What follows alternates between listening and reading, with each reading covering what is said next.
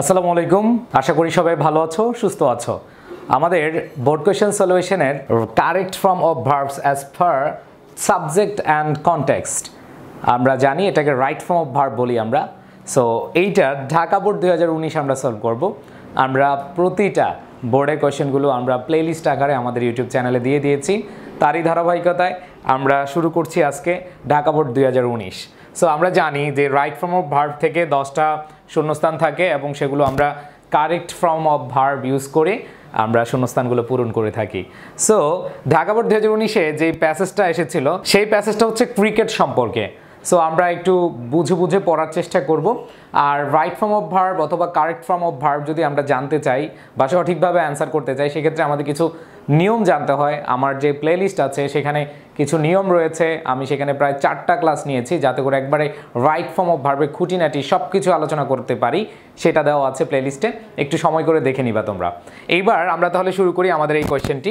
এই কোয়েশ্চেন যেটা আমরা দেখছি সেটা হচ্ছে cricket is a popular game. তার মানে হচ্ছে ক্রিকেট হচ্ছে একটি জনপ্রিয় খেলা। Both the young and the old, তার মানে হচ্ছে বৃদ্ধ বা হচ্ছে যুবক, বৃদ্ধ এবং যুবক gate pleasure from this game. So এখানে গেট ভার্বটা আছে, এটাকে আমরা রাইট ফর্ম বা রাইট ইউজেসটা দেখাবো। সো এখানে যে জিনিসটা মাথায় রাখতে হবে, আমরা অনেকেই জানি সেটা হচ্ছে ফিউ, বা যারা আমার ক্লাস করেছো তারা জানতে পারবে সেটা হচ্ছে ফিউ, আ ফিউ, তারপর হচ্ছে বোথ, এরপর হচ্ছে যদি আমরা দেখি সেভারেল, এগুলা যদি সাবজেক্ট হিসেবে থাকে তাহলে আমরা যে ভার্বটা নিব সেই ভার্বটা প্লুরাল ভার্ব নিব। কি নিব? প্লুরাল ভার্ব নিব। সো আমরা এখানে দেখতে পাচ্ছি গেট। সো এই গেটটা কি সিঙ্গুলার না প্লুরাল এটা আমাদের জানতে হবে। গেট এটা হচ্ছে প্লুরাল ভার্ব, আর যদি এটাকে সিঙ্গুলার করতে চাই তাহলে হচ্ছে এস বাই এস যুক্ত হয়। আমরা জানি ভার্বের সাথে এস বাই এস যদি যুক্ত হয় তাহলে সেটা কি হয়? সিঙ্গুলার হয়, তাই তো? সো আমরা এখানে দেখছি এই গেটস হবে সিঙ্গুলার, বাট গেট হচ্ছে কি প্লুরাল। এখন কত হচ্ছে কেন আমরা এটা প্রেজেন্ট টেন্সে নিব? কারণ ক্রিকেট একটা জনপ্রিয় খেলা, এটা আমরা বর্তমান সময়ে বলি, এটা হচ্ছে বর্তমান কালের কোনো কিছু যদি আমরা বর্ণনা করতে যাই সেক্ষেত্রে প্রেজেন্ট ইনডিফিনিট টেন্স হয়। সো এটা যুবক এবং বৃদ্ধ সবার কাছে হচ্ছে বা সবাইকে আনন্দ দেয়, এই গেমটা বা এই খেলাটা সবাইকে আনন্দ দেয়। সো এটা বর্তমান কালের কথা। সো আমরা এখানে বর্তমান বা প্রেজেন্ট ইনডিফিনিট টেন্স অনুসারে আমরা গেট যেটা আছে গেটটাই নিব। সো আমাদের কারেক্ট অ্যান্সার হচ্ছে কি গেট।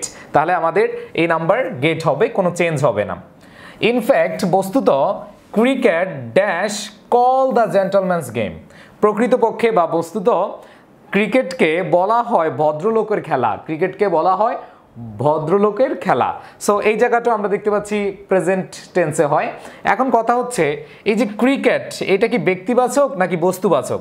এই যে সাবজেক্টটা আছে এটা হচ্ছে বস্তুবাচক, তাইলে ক্রিকেট কি নিজে নিজে বলে নাকি তাকে বলা হয়? অবশ্যই তাকে কি বলা হয়। তাহলে অ্যাক্টিভ মুড না প্যাসিভ মুড? আমরা জানি সেটা হচ্ছে কি প্যাসিভ মুড। আর প্যাসিভ মুড থাকলে আমরা জানি অক্সিলিয়ারি ভার্ব প্লাস V3 হয়। সো আমাদের যে ভার্বটা আছে এই ভার্বটাকে আমরা যদি কারেক্ট ইউজেস করতে চাই তাহলে হচ্ছে এর আগে একটা অক্সিলিয়ারি ভার্ব দিতে হবে, এরপরে যে ভার্বটা আছে এই ভার্বটার V3 ফর্ম দিতে হবে। সো আমরা এখানে প্রেজেন্ট টেন্স যদি দেখি সেই ক্ষেত্রে আমরা খেয়াল করব যে ক্রিকেট এটা হচ্ছে সিঙ্গুলার সাবজেক্ট, তাহলে হচ্ছে আমরা এম ইজ আর, যেহেতু আমরা বর্তমান কালকে বুঝাচ্ছি বা বর্তমান কালকে বুঝাচ্ছে সেক্ষেত্রে এম ইজ আর, তাহলে ক্রিকেটের সাথে এম হয় না, ক্রিকেটের সাথে আর হয় না, কি হয়? ইজ হয়। তাহলে আমাদের অক্সিলিয়ারি ভার্ব কি নিব? ইজ। আর যে ভার্বটা আছে কল আছে এটাকে আমরা কি B3 ফর্মে নিয়ে যাব, মানে পাস্ট পার্টিসিপল ফর্মে নিয়ে যাব। তাহলে আমাদের কি হচ্ছে? In fact cricket is called the gentleman's game. So আমরা এখানে যে জিনিসটা পাবো সেটা হচ্ছে এখানে ইজ কল্ড হবে, এখানে অন্য কিছু হচ্ছে না।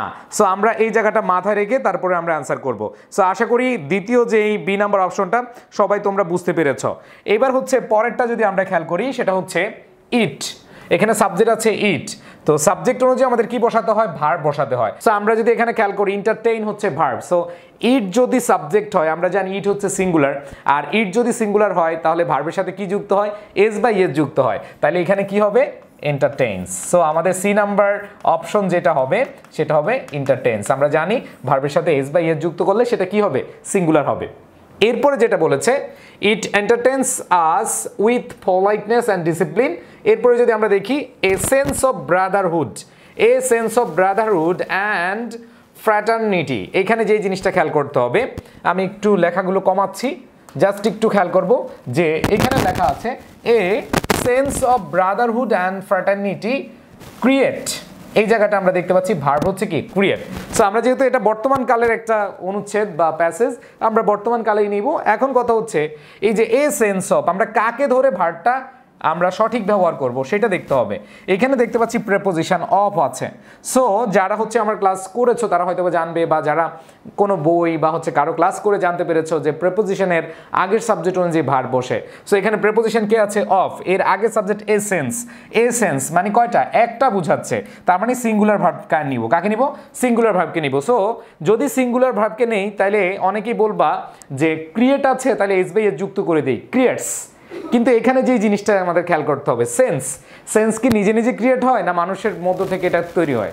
তার মানে হচ্ছে কোনো কিছুর মাধ্যমে বা হচ্ছে দ্বারা হলে সেই ক্ষেত্রে আমরা যেটা বলি সেটা হচ্ছে প্যাসিভ মুড হয়। আর প্যাসিভ মুডে আমরা জানি অক্সিলিয়ারি ভার্ব প্লাস কি হয়? V3 ফর্ম হয়। সো আমরা এখানে ক্রিয়েট না বলে কি বলতে হবে? এ সেন্স, যেহেতু সিঙ্গুলার এর জন্য ইজ, এরপরে কি বলতে হবে? Created.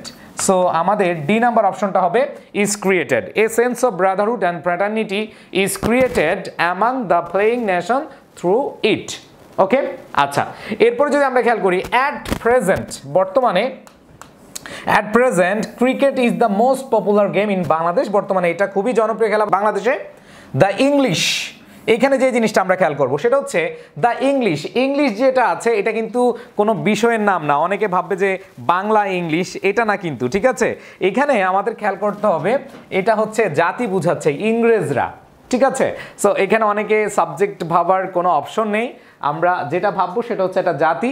The English dash play it here in this subcontinent and since then, এটুক পর্যন্ত আমরা খেয়াল করি, যেহেতু এই শূন্যস্থানটা দিতে হবে। তার মানে ইংরেজরা এইখানে এটা শুরু করেছিল বা উপমহাদেশে শুরু করেছিল। এখন কথা হচ্ছে তারা কি আজকে শুরু করেছে না অতীতে শুরু করেছে? অতীতে শুরু করেছে, তাই না? সো যেহেতু অতীতে শুরু করেছে, এখানে আমরা প্লে ইউজ করব না প্লেড? আমরা জানি যে আমাদের যে ক্রিকেট খেলাটা এটা উপমহাদেশে ইংরেজরা শুরু করেছিল। তো এইটা যেহেতু আগের ঘটনা বা অতীতের ঘটনা, আমরা জানি অতীতের ঘটনা হলে সেটা কি হয়? পাস্ট ইনডিফিনিট টেন্স হয়। তাহলে এখানে আমরা প্লে দিব না প্লেড দিব? সো আমাদের কারেক্ট ফর্ম হবে প্লেড। এরপরে যেটা আছে সেটা হচ্ছে since then it become an integral part of our entertainment. Since এই জায়গাটা আমরা জানি থেকে বা হতে এটা বোঝায়, এবং সিন্স থাকলে আমাদের যে জিনিসটা মাথায় রাখতে হবে, আমাদের যে টেন্সটা হয় সেই টেন্সটা হচ্ছে প্রেজেন্ট পারফেক্ট টেন্স। কোন টেন্স হবে? Present perfect tense. সো এখানে আমরা দেখতে পাচ্ছি ইট আছে, তাহলে প্রেজেন্ট পারফেক্ট টেন্সের গঠন আমরা জানি, সেখানে হ্যাভ অথবা হ্যাজ এরপরে ভার্বের V3 ফর্ম হয়। সো এখানে আমরা দেখছি ইট আছে, ইটের সাথে কি হ্যাভ বসে নাকি হ্যাজ বসে? হ্যাজ বসে। আর এইখানে যেটা আছে বিকাম আছে, এটার পাস্ট পার্টিসিপল বিকামই হবে। সো আমাদের কারেক্ট আনসার হবে কি? Has become. Has become. So আমাদের এফ নাম্বার যে কোয়েশ্চেন আছে বা যে শূন্যস্থান আছে সেটা হবে কি? আমাদের হ্যাজ বিকাম। তারপরে বলেছে আওয়ার টিম। আওয়ার টিম আমাদের দল। এখানে আওয়ার টিম বলতে আমাদের দল, একটা দলকে বোঝাচ্ছে, মানে বাংলাদেশ যে টিমটা। Our team consist of skill players, এখানে কনসিস্ট আছে। সো আমরা এখানে দেখতে পাচ্ছি আওয়ার টিম, একটা টিমকে বোঝাচ্ছে। সো সিঙ্গুলার হলে ভার্বের সাথে কি যুক্ত হয়? এস বাই এস যুক্ত হয়। তাহলে এখানে কনসিস্ট হবে না কনসিস্ট? এখানে এস বাই এস যুক্ত হবে, তাই তো? Consist of skill players. এইবার আমরা যে জিনিসটা খেয়াল করবো, দে already, already, recently, just, just now, এগুলো যদি থাকে আমরা জানি সেটা কি হয়? প্রেজেন্ট পারফেক্ট টেন্স হয়। সো প্রেজেন্ট পারফেক্ট টেন্স যদি হয়ে থাকে তাহলে আমাদের এখানে অ্যান্সারটা কি শো হবে, নাকি এখানে দে থাকার কারণে হ্যাজ শোন না হয়ে হ্যাভ শোন হবে? কি হবে? হ্যাভ শোন। সো আমাদের পরবর্তী শূন্যস্থানে সঠিক ফর্মটা হচ্ছে হ্যাভ শোন। তার মানে কেন হয়েছে? অলরেডি আছে, অলরেডি থাকলে আমরা জানি প্রেজেন্ট পারফেক্ট টেন্স হয়। এখানে দে, দে হচ্ছে কি প্লুরাল, আর প্লুরাল থাকার কারণে হ্যাজ না হয়ে হ্যাভ শোন হবে। ওকে, আচ্ছা, এরপরে খেয়াল করবো যেটা, তাহলে দে অলরেডি হ্যাভ শোন দেয়ার পারফরমেন্স ইন সেভারাল মেসেস। এরপর বলছে but it is a matter of sorrow that, এটা দুঃখের বিষয় যে that sometimes hour players play, এই জায়গাটা আমরা যে জিনিসটা খেয়াল করব, তার মানে হচ্ছে এটা দুঃখের বিষয়, এবং এই কথাটা বলা হচ্ছে তারা, আমাদের যে প্লেয়াররা আছে, আমাদের যে খেলোয়াড়রা আছে, তারা খেলে, এটা আমরা যে জিনিসটা দেখতে পাচ্ছি তারা যে খেলে, এই ক্ষেত্রে আমরা এটাকে এইভাবে বলতে পারি, একটা নিত্যনৈমিত্তিক ঘটনা ধরে নিতে পারি। সো আমরা যদি খেয়াল করি এখানে আওয়ার প্লেয়ার্স প্লুরাল আছে, তাই না? সো যদি সাবজেক্ট প্লুরাল হয় ভার্বটা কি হয়? প্লুরাল হয়। আমরা জানি ভার্বের সাথে এস বাই এস দিলে সিঙ্গুলার হয়, বাট যদি না দেই তাহলে কি? প্লুরাল। তো এক্ষেত্রে আমাদের এখানে কি দিতে হবে? প্লেই দিতে হবে, কারণ আমরা জানি এস দিলে সিঙ্গুলার হয়ে যায় আর না দিলে প্লুরাল থাকে। সো আমাদের আই নাম্বার অ্যান্সারটা হবে কি? প্লে। এরপর যদি আমরা খেয়াল করি সেটা হচ্ছে সো পুরলি দ্যাট আওয়ার কান্ট্রিম্যান, এখানে কান্ট্রিম্যান হচ্ছে কি? প্লুরাল। আমরা জানি যদি প্লুরাল সাবজেক্ট হয় ভার্বটা কি হবে? প্লুরাল হবে, আর ভার্বের সাথে এস বাই এস দিলে সিঙ্গুলার হয়। তাহলে আমরা এখানে বিকাম আছে, বিকামই থাকবে, তার মানে এস বাই এস দিলে আমরা জানি সেটা হতো সিঙ্গুলার ফর্ম, বাট আমাদের নিতে হবে প্লুরাল ফর্ম। এখানে কান্ট্রি MEAN আছে, এই জন্য আমাদের অ্যান্সার বিকাম, বিকামই থাকবে। সো আমাদের ঢাকা বোর্ড 2019-এ এই ছিল টোটাল আলোচনা। আমরা দেখছি এখানে যে আমাদের যেই বেসিক রুলসগুলো আছে সেখানে টেন্সের ব্যবহার রয়েছে, মডাল ভার্বের ব্যবহার রয়েছে, বিভিন্ন ভার্ব বিভিন্ন জায়গায় বিভিন্ন রূপে হয়, এই জিনিসগুলো কিন্তু আমরা দেখতে পাচ্ছি। সো বেসিক রুল বা ফর্মুলা যাদের ভালো জানা থাকবে তারাই রাইট ফর্ম অফ ভার্ব অথবা কারেক্ট ফর্ম অফ ভার্বটা খুব ভালোভাবে অ্যান্সার করতে পারবে। সো আমরা আজকে ঢাকা বোর্ড 2019 নিয়ে আলোচনা করলাম। দেখা হবে পরবর্তী কোনো ভিডিওতে। আর যদি ভালো লাগে অবশ্যই সাবস্ক্রাইব করে রাখবে, আর কেউ যদি পেইড কোর্সে অ্যাড হতে চাও তাহলে এই নাম্বারে যোগাযোগ করবে। সবাই ভালো থাকবে, আল্লাহ হাফেজ, আসসালামু আলাইকুম।